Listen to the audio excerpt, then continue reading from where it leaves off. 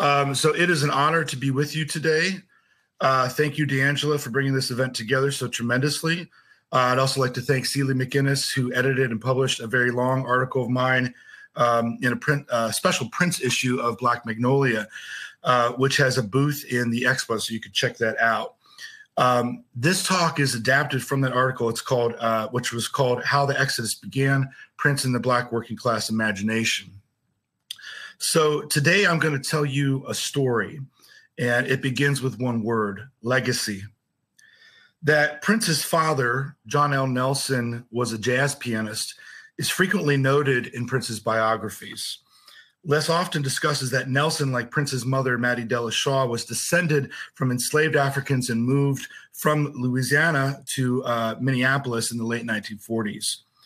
And almost never mentioned is that John L. Nelson worked for 35 years at the Honeywell Corporation in Minneapolis as a plastic molder. According to a profile in the Minneapolis Star-Tribune, Nelson made rheostats for furnaces. These are the devices that regulate electrical current. And it was hands-on work, working class work. So according to Nelson's oldest daughter and Prince's half-sister, Sharon Nelson, John L. would go to work at 7 a.m. When he came home after the kids went to bed, Nelson would stretch his hands out across the piano keys and play all night. You might imagine that his fingers move hesitantly. He cracks his knuckles, freeing the tension of a day's work. Does he dive into something new, a melody he hummed at work, or does he warm up with a familiar composition, maybe one of his own? What songs are on his mind? What is he remembering from his day at work or trying to forget? That sounds like a Bruce Springsteen song. And in fact, it very nearly is a Bruce Springsteen song. It's called Factory. The burdened working man father figure is a common hero in the American imagination, tragic or comic, put upon, stoic, anxious, optimistic. Not frequently enough, though, is he Black. Not often enough, though, is that working class hero a Black woman. Mattie Shaw got a master's degree in social work and dedicated the rest of her life to working in the Minneapolis school system. A decent living, but economically a working class life. Prince came up from a Black working class family and community on Minneapolis's north side. And in his music from the beginning, he often spoke to and for and about a Black American working class that aspired to prosperity, safety, and sustainability, while under continual assault from institutionalized racism. For instance, Purple Rain is a Black American working class film, but in 1984, it was Springsteen's Born in the USA that was labeled by the mainstream press and exploited by Ronald Reagan's election campaign as America's working class anthem, not Purple Rain. In addition to an alliance of conservatism and neoliberalism that was actively targeting the Black working class, it didn't help that white journalists and music critics were unable or unwilling to articulate the intersections of race and class and had been unable or unwilling to see Prince's Dirty Mind era bikini briefs or his purple trench coat and ruffles as having anything to do with Blackness, let alone the Black working class. Now, the crucial thing here, and I'm going to tell you here today, is that Prince's thinking about class, economics, and race evolved throughout his career. As a product of the civil rights generation, he was taught to believe in the values of integration, and undoubtedly this informed his vision of Uptown, a pluralistic, free, democratic society where Black, white, Puerto Rican, everybody's just a freaking. This was an ideal. And in so many of his songs from the 1980s, that's what he performed, a utopian ideal. But he understood the reality. And in the 1980s, that reality included what Carol Anderson concisely details in her book, White Rage, as the Reagan administration's rolling back of the gains made by Black Americans during the civil rights era, including federal funding for the cities, student loans, K-12 nutrition programs, and so forth. The Black unemployment rate had been decreasing before 1980, but under Reagan, it increased. And unemployment among African-American youth was a staggering 45.7%. The growth rate of both the Black working class and middle class stagnated. The scholar Mark Anthony Neal has noted that by this point in time, quote, under the banner of urban renewal, the the Black working class and working poor were marginalized and isolated from the engines of the post-industrial city, and instead exposed to intense poverty and rampant unemployment, which subsequently challenged traditional desires to maintain community. So during this time, Prince confronted what it meant to be a so-called crossover superstar. Beginning with Purple Rain and through Parade and Under the Cherry Moon, some folks in the Black community felt that Prince had abandoned the community, although I suspect this was at least in part ginned up by the corporate press. In any case, with Sign of the Times, Prince had a new mainly Black band and an album that Greg Tate, Village Voice critic and co-founder of the Black Rock Coalition, described lovingly as being too Black, as in too funky. However, speculation about the Black album being shelved for Lovesexy reignited the debate to some degree, including Prince's supposed disdain for hip hop and rap. I'd love to talk more about that, but for now, let me say that regardless of the truth of that situation, rap in the late 1980s was having a vital conversation within and about the Black working class, and Prince was not in it. He may have considered himself to be championing Black working class values and visions, but if so, it was in a way that sought liberation within the capitalist system. Even in Sign of the Times and Lovesexy, there's more than a hint of the liberal-minded, pull yourself up by the bootstraps, self-empowerment ideology. While I think this was on behalf of a Black working class imagination in America, it was still more focused on its possibilities than its current realities. And then something began to change.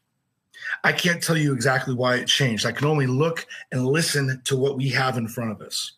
And that is, in 1990, Prince almost whispering at the beginning of the album Graffiti Bridge, the very first words you hear, "Dear Dad, things didn't turn out quite like I wanted them to. Sometimes I feel like I'm going to explode." This was a remarkable thing for Prince to say on record. A different kind of confession than we were used to. It's also ambiguous. What things is he talking about? Why the anxiety, the frustration? We might be tempted to hear this speech as autobiographical, but we should be careful about that. After all, Graffiti Bridge is presented as a sequel to Purple Rain. Maybe it's not totally successful. We saw last night that maybe not all the actors even knew that that was the case. But as Prince speaks, he is reprising the role of the kid whose father, a violent, depressed, failed musician portrayed by Clarence Williams III, commits suicide near the end of the 1984 film.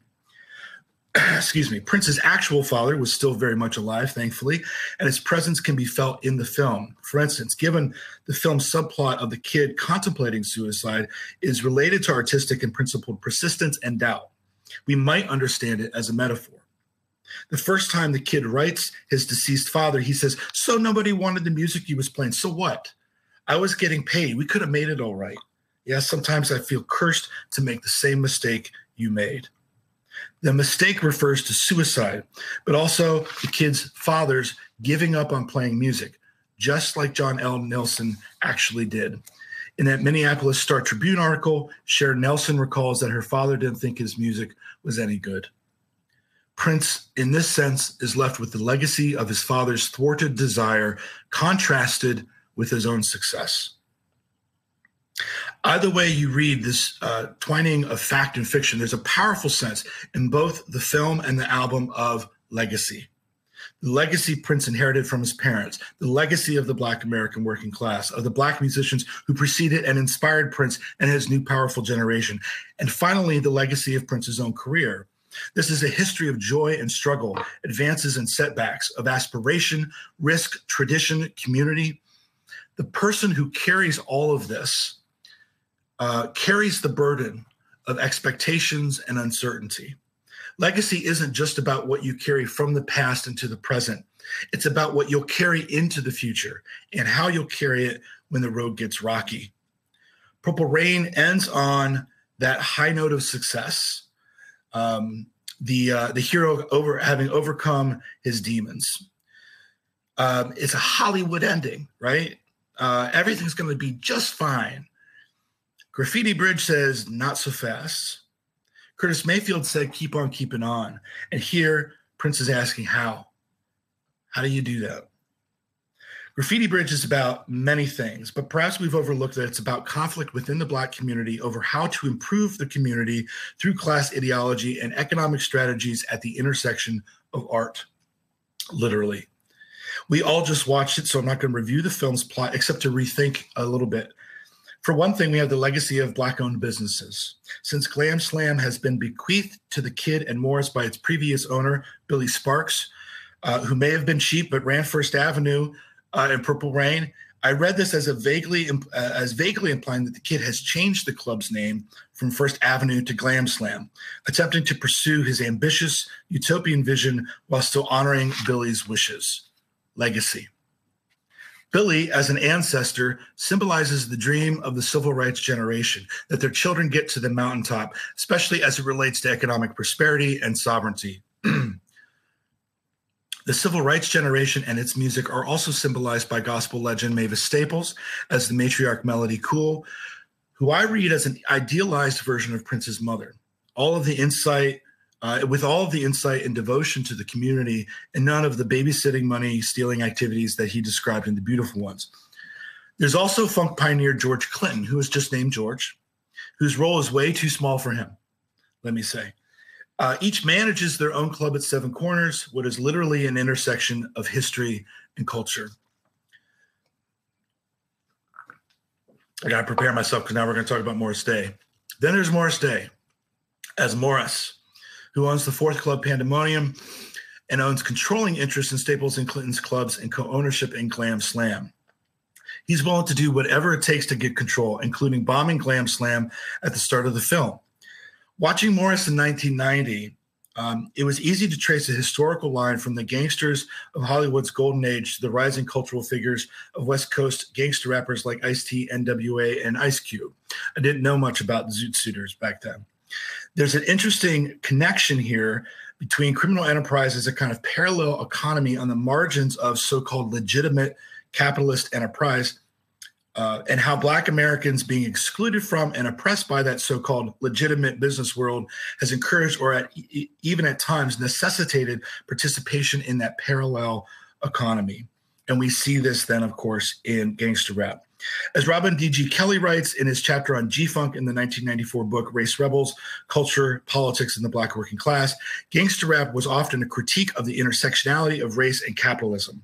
Some gangster rappers, Ice Cube in particular, are especially brilliant at showing how, if I may paraphrase Marx, this is a quote from Kelly, if I may paraphrase Marx, young urban Black men make their own history, but not under the circumstances of their own choosing.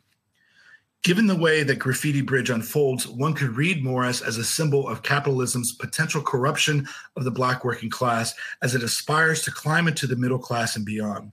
That's not surprising. Prince often criticized materialism and a love for money instead of loving God and loving love. But the nuance of Day's character and his portrayal is one of my favorite things about this film. For instance, pressured by the city's government to pay $10,000, Morris berates his underling Cash, played by Jerome Benton, for fooling around at the club, and Jerome wonders why his boss is so irate. Morris calmly responds, "It ain't about mad, it's about discipline. Look, Cash, my family never had anything, and I intend to keep what I got." Morris Day is great in this role. His face carries so much doubt, self-doubt, frustration, guilt, and determination. He is the mirror of the Kid, both of them struggling to find the effective or the ethical way of carrying on the complicated dream of Black ownership, class mobility, community, and longevity, and art in a society designed to thwart them. More than any other Prince album or film before it, Graffiti Bridge literally creates a multifaceted dialogue about class, capitalism, history, and art. It matters that the soundtrack and film rely so heavily on the adjacent styles and traditions in Black music, funk, R&B, and gospel. While Glam Slam represents Prince's utopian vision via New Power Generation and Elephants and Flowers, which harkens to Around the World in a Day and is performed to a near-empty room, the Kid isn't the one trying to take over the clubs, right? Not only does Morris's possible takeover threaten Prince's innovation, his risk of trying new things to meet the present moment, all of the music from each club is likely to be, at the very least, commercialized or potentially erased. So 2 things about that I want to say. First, Morris also symbolizes capitalism's impulse towards standardization.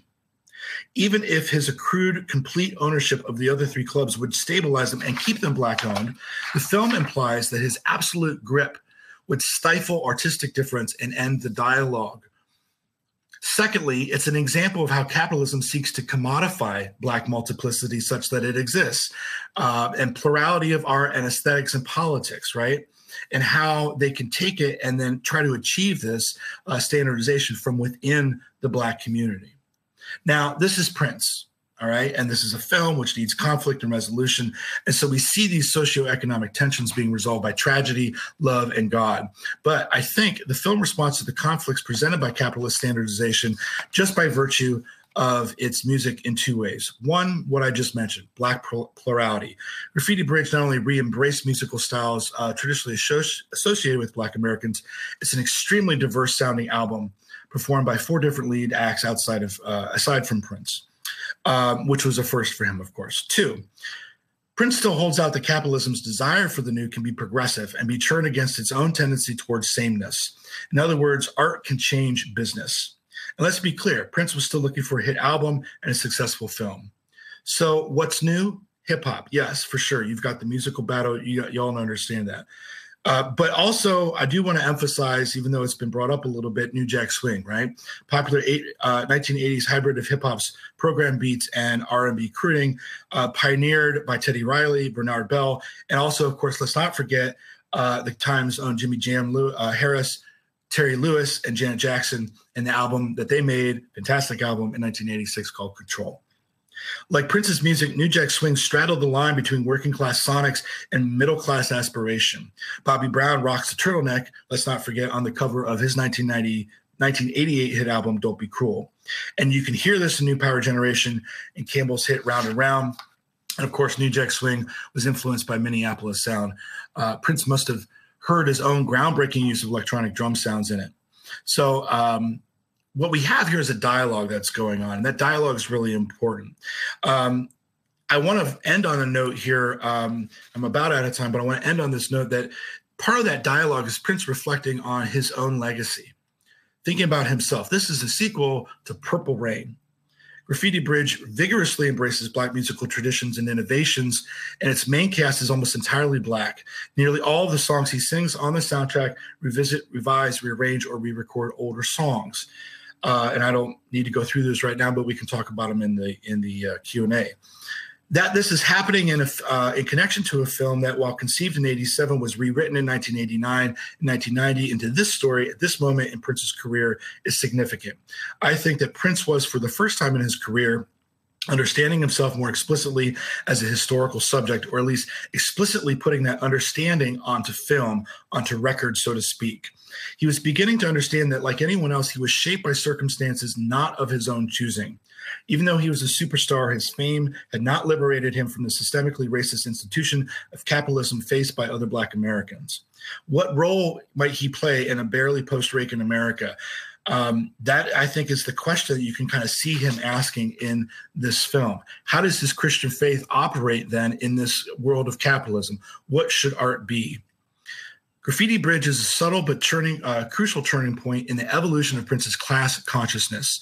It shows him situating himself into these conflicts, affirming his ties to and love for Black America, and it subtly foreshadows his future critiques of American capitalism and how its white-dominated power structure exploits Black aspirations, innovations, and labor.